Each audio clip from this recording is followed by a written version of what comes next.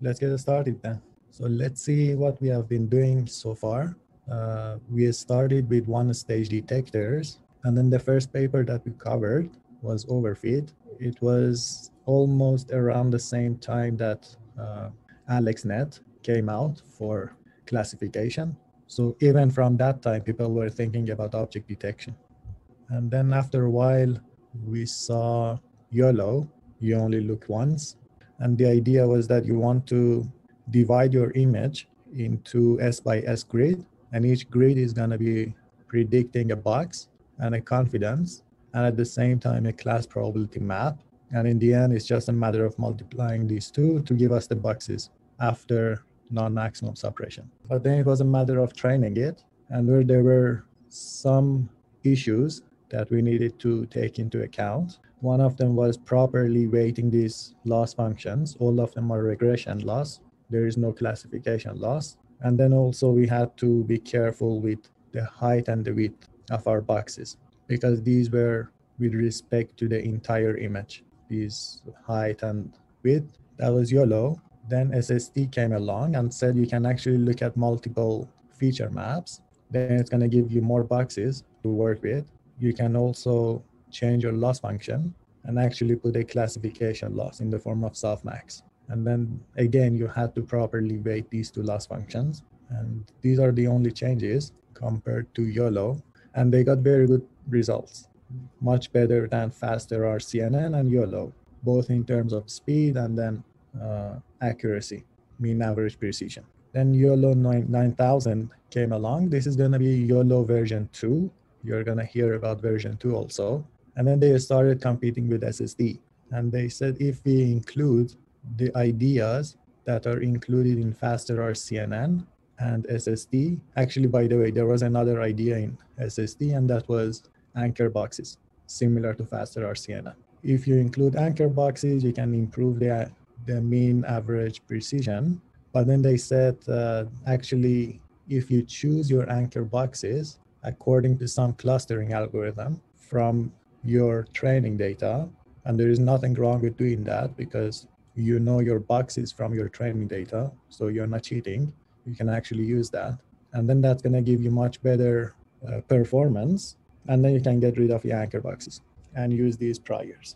And then there were some other modifications like using batch norm, using pass-through layer, which is going to combine two feature maps together. So it's just a matter of reshaping one of the feature maps from an earlier layer and then concatenating it with the next layer's feature map and use that for detection. So this is, up until this point, is going to give you YOLO version 2. Again, and one other modification is that now your network is only responsible for predicting small modifications to some boxes that are coming out of your clustering. So these are small modifications compared to a box, the coordinates of a box. This is YOLO version 2. And then what makes it YOLO 9000 is that you can actually predict 9,000 classes by combining two data sets together. One of them is for classification, and that's ImageNet data, and that has fine details for its labels. And the other one is Coco, which has big categories like cat, dog, car, airplane, etc. And then in ImageNet, you have Persian cat, tabby cat, biplane, jet, etc. So one idea is to combine these two data sets. The other one is to use hierarchical classification. Basically, you start with an object, then you go to the animal branch, and then animal being a dog category, and then you keep building up until you reach the leaf. For instance, you're going to reach the probability of it being a Norfolk Terrier, condition on it being a terrier.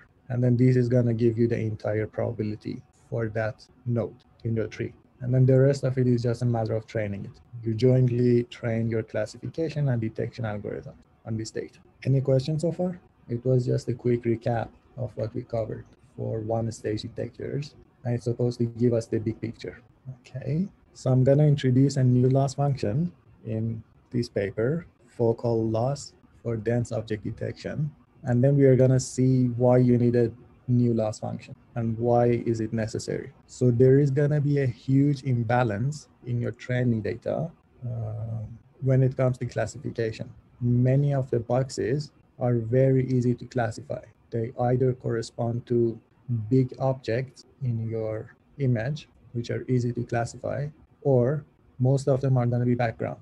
Therefore, you're going to have a class imbalance when it comes to training. So this paper says the main problem with one-stage detectors lagging behind two-stage detectors is exactly because of this class imbalance. If we can fix that, we're going to be able to get good accuracy out of our classifier. So one idea to take care of class imbalance, and for now let's assume you have two classes, +1 and -1, is that you can have an alpha coefficient. It's going to be alpha and 1 minus alpha in your loss. And alpha, for instance, could be the ratio of the ones, and the other one is the ratio of negative ones in your data set.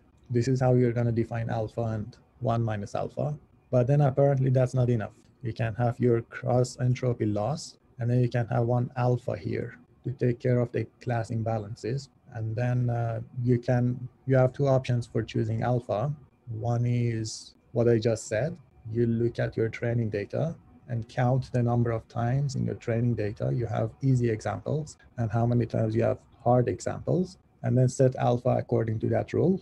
Your other option is to use your validation data to set alpha properly. Basically, train your algorithm multiple times on your training data and look at the performance of different alphas on your validation data and choose the best one.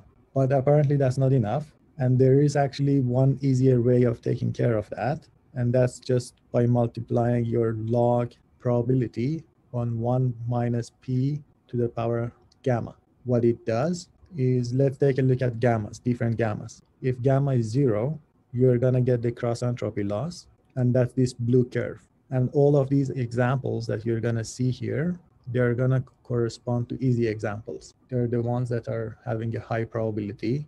It means that you can actually classify them very easily. These are easy examples. And you want to downweight them. If you play around with gamma, and if you make it larger and larger, then your curves are going to go down and down. It goes to red, then to yellow, then to purple, and then to the green. And then you're putting a very small weight on the easy examples. So that's another tool that's going to help you take care of easy examples, okay, by modifying your loss function. Any questions so far?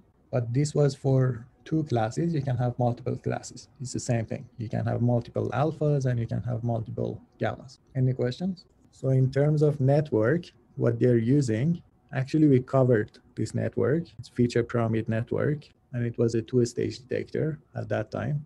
You can modify it to become one-stage detector.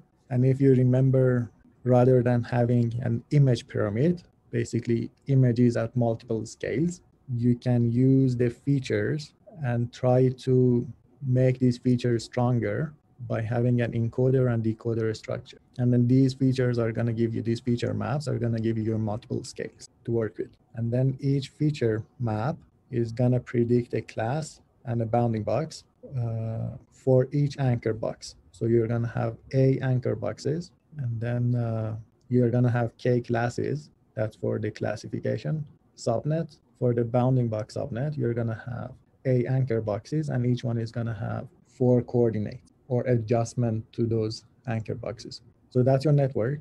That's your loss function. And then in one round, you can train both your classifier and bounding box regressor using a multitask loss function. And in the end, the question is, what alpha should I use and what gamma should I use? It's exactly what you're going to do on your validation data. You look at average precision, and these are COCO style average precision.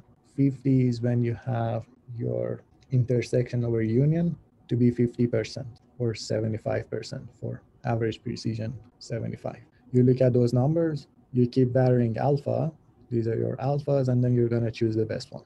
I guess the best one is 0.9, or I think 31.1 is the biggest, but then there is some discrepancy here. For average precision 50, this is the biggest one. So probably we're going to choose 0.75, okay? You choose your alpha, That's your optimal alpha. And then you keep varying your gamma. Yes, so these are different alphas. And then you keep varying your gamma. And it turns out that this combination is giving you the best. So that's what you're going to choose. You set your gamma to be 2, you set your alpha to be 0.25.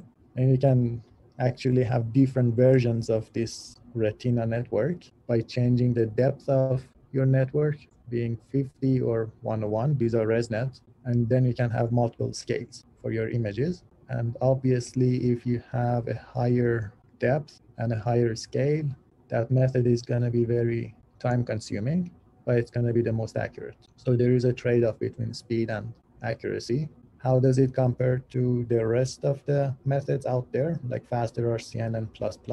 We didn't cover it, but I'm sure you have the background to read that paper on your own. Faster RCNN with feature Prompt network, this one we covered, and some other networks. These are two-stage methods. And in terms of one-stage methods, you have YOLO version 2. It's the previous paper. We covered SSD. We didn't cover DSSD. And this is RetinaNet. It's doing the best except for the large images, which is competitive. And as a whole, if you look at Coco's style average precision on one axis and the other one to be your inference time, we want to push these curves to the right up, to the left up, sorry. So you want to push these curves up. You have two different versions of your network and then different depth and resolution. And you can see that this is doing the best in terms of Coco's style average precision, if you believe that that's a good metric compared to the rest of the landscape. Yet this is a very good picture to tell us what's happening as of now in terms of inference speed and average precision. Any questions before I move to the next paper? Okay. The question is, did A not make it into the last chart? And which one is A? So, yeah, I noticed it didn't have a marker on that chart. It looks like that's because the time is 25 milliseconds. Okay, so it's off to the left. Okay. Yeah, super fast. So it's super fast. And it says it's not plotted. I see now. Thanks. But then we are going to go to the next paper for YOLO version 3.